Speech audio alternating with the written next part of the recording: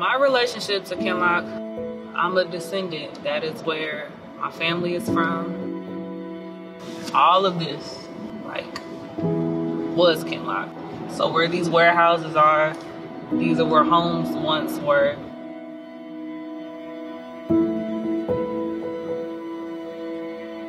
My grandpa migrated up here from Tennessee and met my grandmother here. And he had kids. They raised their kids. And so they were bought out by Lambert Airport in the late 80s. Like hundreds of other black families in Kinloch.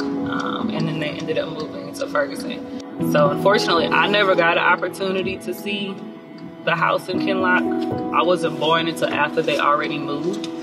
But for me, I just really wanted to learn more about, where my family was from. I wanted to learn more about my dad's upbringing, capturing his story while he's still here to tell it. But also, I just want to learn more about the area that who raised me.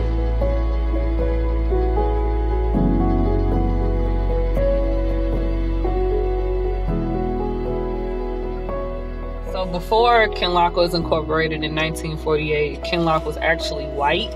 It was a commuter suburb, and it was really, really big, and blacks would come over here to work either as servants or some menial labor work, and it wasn't incorporated until 1948. So technically, it being the first black city, when you're official, when you're on the books, that was by black people.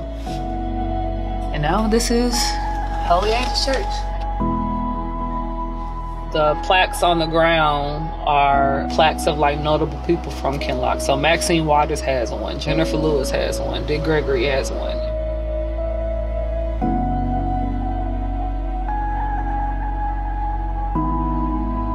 The displacement of black people, black families, and black communities have gone on for decades throughout this country.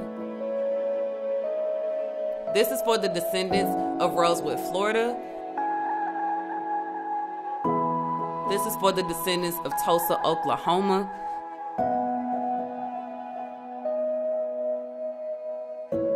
This is for the descendants of Seneca Village in New York, now known as Central Park. This is for Kinloch.